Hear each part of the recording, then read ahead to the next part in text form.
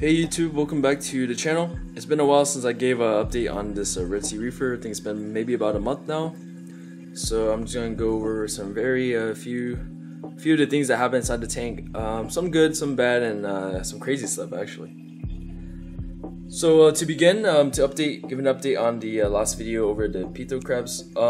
They have been doing a very great job of clearing my bubble algae actually. And I used to have a bunch right here on this rock with the Frimbophilia or hammers, but they really cleared it up, and there's still some left. But I would say together, I did put 4 into the tank, but I think one of the smaller ones died. So together, the 3 bigger ones, they cleared about like 70%, I would say, of the bubble algae inside the tank. There is some left, and I'm pretty sure it'll take a while before they actually clean up everything. But I'm very happy with them from Reef Cleaners, and I would totally recommend to anybody dealing with bubble algae. I've even tried fox faces and emerald crabs. I would say the little smaller female emerald crabs, I do see them eating bubble algae for me, but not to the effectiveness of these pito crabs. So there's that. The second thing that happened was this tank had a very massive alg spike. So I want to say I used to keep my alg around like 8 to 9, and I think it spiked past like 11. So essentially what happened was I was using an old sulfur test kit for alg, and every time I tested it kept coming back around like 7, so I found that extremely low for what I'm used to testing. So I was like I was dosing some alg buffer into the tank, and after a few days I realized something was off.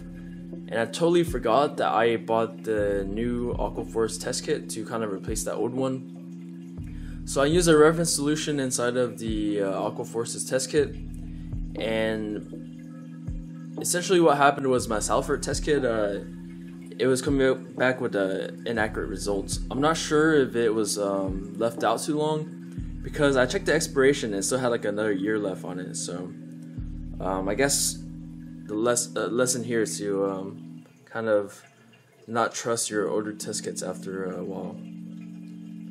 But yeah, so after that, a lot of my corals were not happy. You can see the hammers are not as fluffy as they are.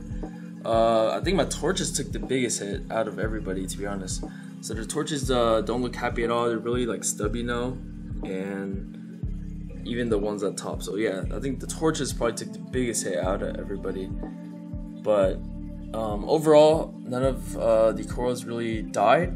I did have a chalice receding, not the flaming Bugatti, but the I think it's the BCP flamethrower. That one started receding a little bit, so I put it into the sump, hoping that it could recover. But other than that, not much has really changed inside the tank, besides my yellow cesser finally coming out of the rock after like 2 months. So I'm not really sure what driven this new behavior change, but he's out and about now, and yeah, I'm just glad he's back inside the water column, hanging out with the other guys. So moving on to some other crazy stuff that happened. My 2 clownfish here actually spawned for the first time inside the tank, so I was really happy about that. They spawned right between these 2 gonnies. I came home like 2 days ago, and I looked inside the tank and realized we're kind of like moving funny. So I guess it was their little like mating or whatever you want to call it, the little dance they do. And I did see some little baby eggs. You can't see them now because what happened was I came back 3 hours later and the eggs were gone. So I'm not sure if the parents, apparently they can eat the eggs if they feel threatened. I read about that. Or if one of the other fishes that got to it. So yeah, pretty neat. I never really had a even if they were going to lay eggs, I really wasn't going to raise the fry, because that's just a whole different level that I'm not really prepared for. So yeah, it's pretty cool, and I'll probably see them spawn again in the future. So yeah, pretty neat. That night, I'm talking about like maybe like 12 a.m. or so, I was looking at the tank after the light period, and I actually caught my hermit crab spawning like right here on the rock. So it looked kind of funny because I was like, oh my god, it looks like the hermit crab's about to get out of the shell, so I was kind of like recording it.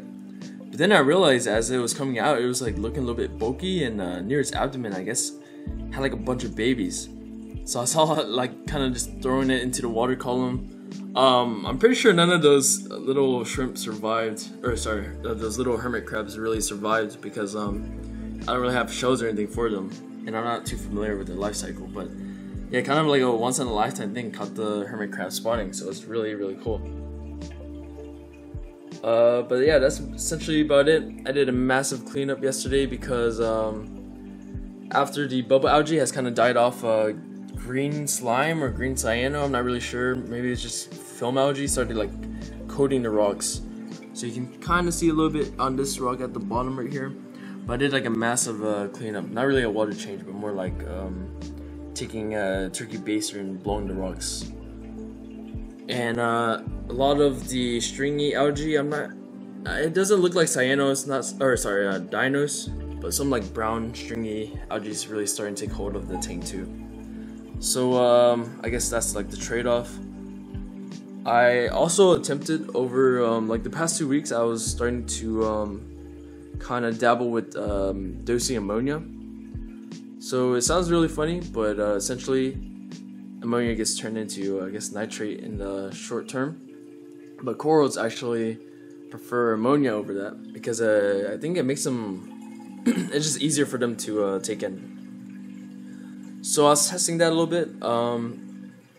It was raising my nitrate up to, I have really low nitrate, so it was like barely detectable, maybe into like the 2 range. But it started fueling a lot of the unwanted algae, so I stopped that for a little bit.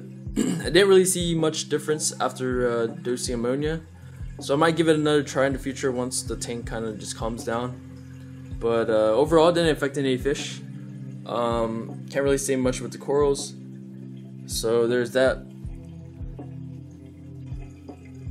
So yeah, that's really a general update on this reef tank. If you guys liked the video, make sure you like and subscribe, or put any comments if you guys have any questions. I appreciate everybody who checks the video out. And yeah, so not much has really changed. No new corals. Trying to just keep everything alive after that massive spike. But alright, I will see you guys next time. Peace.